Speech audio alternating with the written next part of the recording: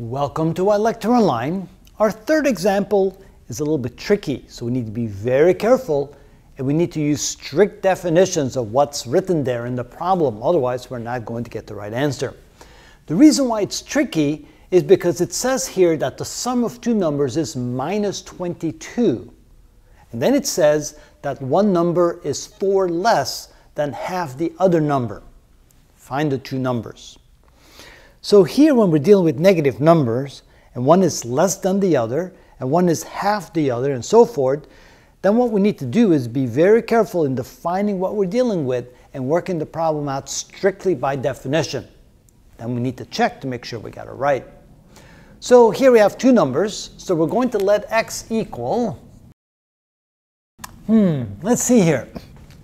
We have one number which is defined in terms of the other number. So let x equal the other number. And then the one number can be defined as 4 less than half the other number.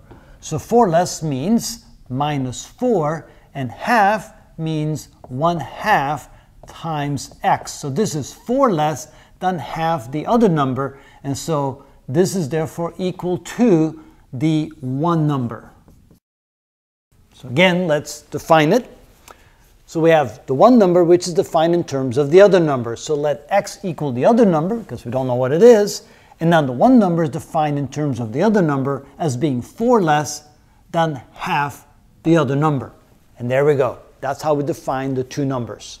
Now, they tell us that the sum of the two is equal to minus 22, which means that x plus 1/2 x minus 4 is equal to minus 22. So there's the equation. The sum of the two equals negative 22. And now we can solve for x.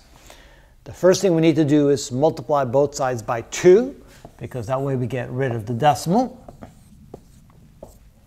When we do that, we get 2x plus x minus 8 is equal to minus 44. Notice at the same time I also got rid of the parentheses and the brackets by simply multiplying everything by 2.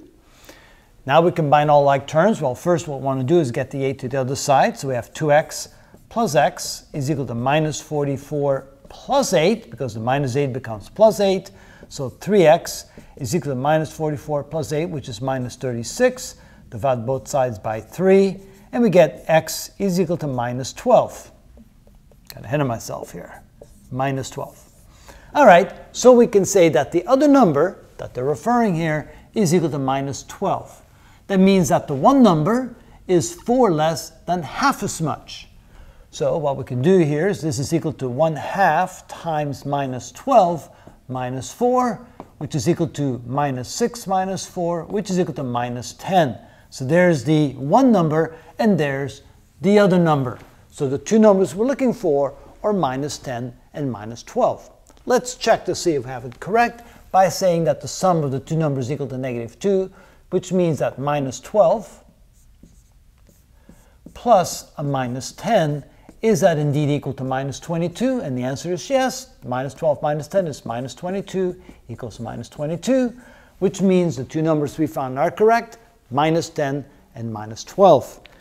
Notice that when you say 4 less than half, it's surprising you get minus 10, which is almost the same magnitude as minus 12, but because the negative signs, that's why it appears so weird. That's why strictly using the definition of what we have here is the only way to get the right answer. And that's how it's done.